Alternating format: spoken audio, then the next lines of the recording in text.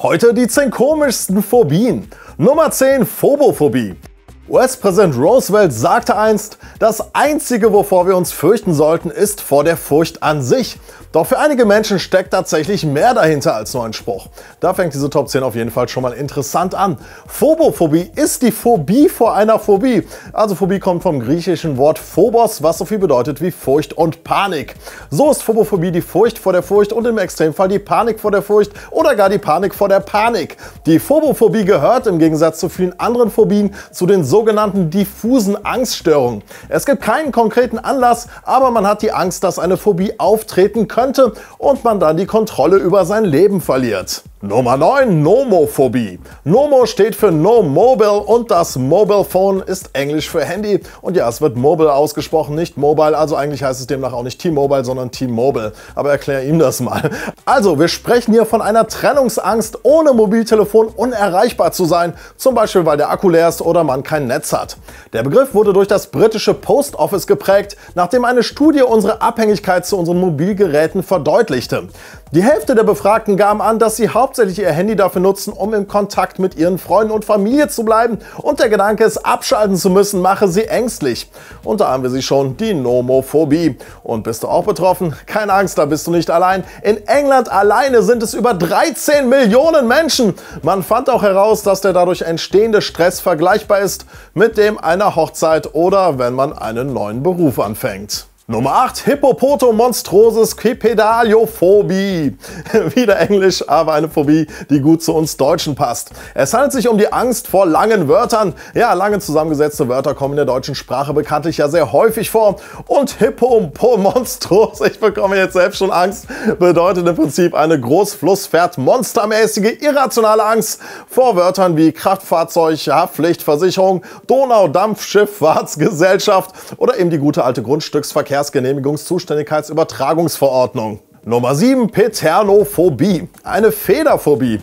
So eine Feder kann ja wohl kaum einen umhauen, denkst du? Doch sie kann. Ja, auch diese Phobie ist durchaus komisch, aber es gibt tatsächlich einige Menschen, die es einfach nicht aushalten können, von einer Feder gekitzelt zu werden. Das Ptero aus Pateronophobie stammt aus dem Griechischen und bedeutet Feder oder Flügel. Es ist daher davon auszugehen, dass Betroffene auch Angst vor Flugsauriern haben. Spaß beiseite. Paternophobie ist real und gehört zu den Gargalaphobien.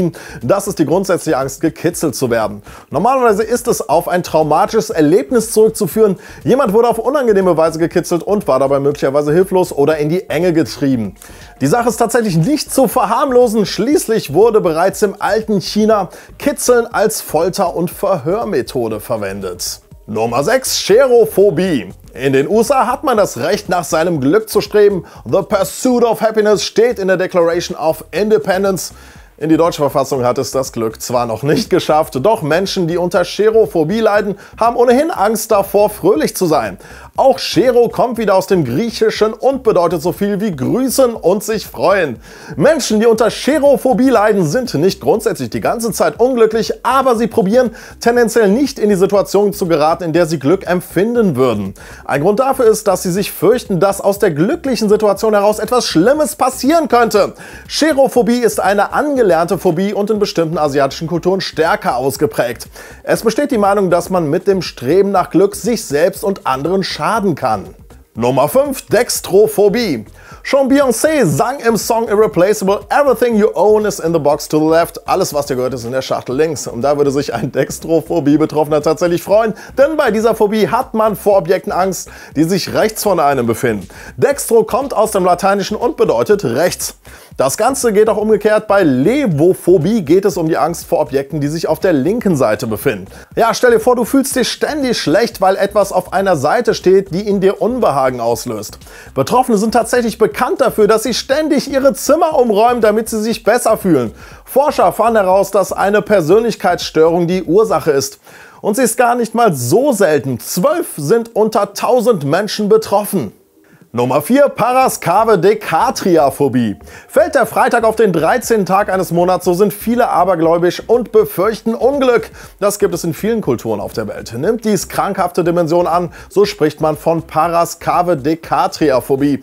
Es ist eine angelernte Phobie und die Gründe, warum die unheimliche 13 in unseren Köpfen herumgeistert, sind schon alt. Im Christentum heißt es, dass die Kreuzigung Jesu an einem Freitag stattfand, nach dem letzten Abendmahl, an dem insgesamt 13 Menschen beteiligt waren. Ein Freitag soll auch der Tag sein, an dem Eva Adam den Apfel gab und an dem Kain seinen Bruder Abel getötet habe. Doch es gibt tatsächlich Indizien dafür, dass diese Phobie gar nicht so unsinnig ist, wie viele denken. Eine Studie des British Medical Journals kam tatsächlich zu dem Ergebnis, dass an einem Freitag, dem 13., das Risiko eines Verkehrsunfalls um durchschnittlich 52% höher ist als an allen anderen Tagen. Nummer 3. Spektrophobie. Diese Phobie ist verbreiteter, als man vermuten mag. Spektrophobie ist die Angst vor Spiegeln. Auch hier der Wortstamm wieder aus dem lateinischen Spektro, Vorstellung, Darstellung. Warum betrachtet man sich nicht gerne im Spiegel? Das kann mit dem Selbstbewusstsein zusammenhängen und dass man vielleicht nicht mit seinem Aussehen zufrieden ist. Oft liegt dem ein traumatisches Erlebnis zugrunde. In einigen Kulturen wird die Spiegelung der eigenen Person mit Unglück in Verbindung gebracht.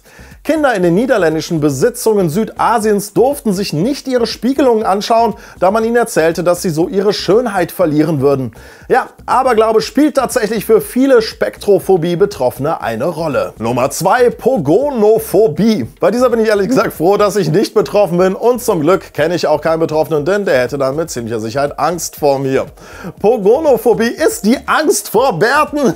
Auch hier ist es wahrscheinlich, dass Betroffene in der Vergangenheit ein traumatisches Erlebnis hatten. Vielleicht irgendeine unheimliche Begegnung mit einem bärtigen Menschen, die sehr schlimm war. Wahrscheinlich nicht mit mir. Interessanterweise gab es ein Bartverbot für Mitarbeiter im Disneyland, das erst 2012 aufgehoben wurde. Ja, 55 Jahre lang durfte man, wenn man dort arbeitete, keinen Bart tragen. Und auch nach der Aufhebung des Verbotes gibt es strikte Regularien. Jede Gesichtsbehaarung muss ordentlich gewachsen, gepflegt sein und darf nicht länger als ein Viertel-Inch sein, 6,35 mm. Ach ja, neben der Pogonophobie gibt es auch noch weitere Phobien, die unterschiedlichste Körperteile betreffen. Geniophobie, die Angst vor dem Kinn. Genuphobie, das gleiche mit dem Knie. Chirophobie, Furcht vor den Händen. Und Akkonaphobie bei Ellenbogen. Wir kommen zu Nummer 1, Panophobie. Das ist die wohl schlimmste Phobie, die man sich nur ausmalen kann. Panophobie ist die Angst vor einfach allem. Das hört sich extrem an, aber sowas gibt es. Der Begriff kommt tatsächlich vom griechischen Gott Pan. Er war berüchtigt dafür, Panik und Angst auszulösen. Wer nicht so auf griechische Mythologie steht, kann es auch Omniphobie oder Pantophobie nennen. Betroffene leiden unter gleich mehreren Phobien und erreichen dabei einen konstanten Zustand der Angst. Immer die Befürchtung, etwas ganz Schlimmes könnte gleich passieren. Natürlich hat das schwere Einflüsse auf den Alltag, wenn auf einmal alles als negativ und gefährlich vom Gehirn interpretiert wird. Manche Panophobe leiden unter mehr als 100 Phobien. Dazu gehört auch Regisseur Woody Allen. Er leidet unter normalen Phobien wie Höhenangst und Insektenphobie, aber auch unter sehr merkwürdigen Dingen wie grelle Farben, Tiere, Aufzüge und Erdnussbutter, die am Mund klebt. Aber ich bin mir sicher, dass es nicht ganz so schlimm sein kann. Immerhin ist er selbst noch mit 82 Jahren in der Lage, Filme zu produzieren. Jetzt seid ihr gefragt, gibt es Phobien, die euch Sorgen bereiten? Schreibt's in die Kommentare und schaut euch noch eines dieser Videos zum Thema an. Da gibt es links 10 Phobien, die dich töten können. Und daneben noch das Achtung Promis Video mit abgefahrenen Promi-Phobien. Schaut es euch an. Auf Wiedersehen!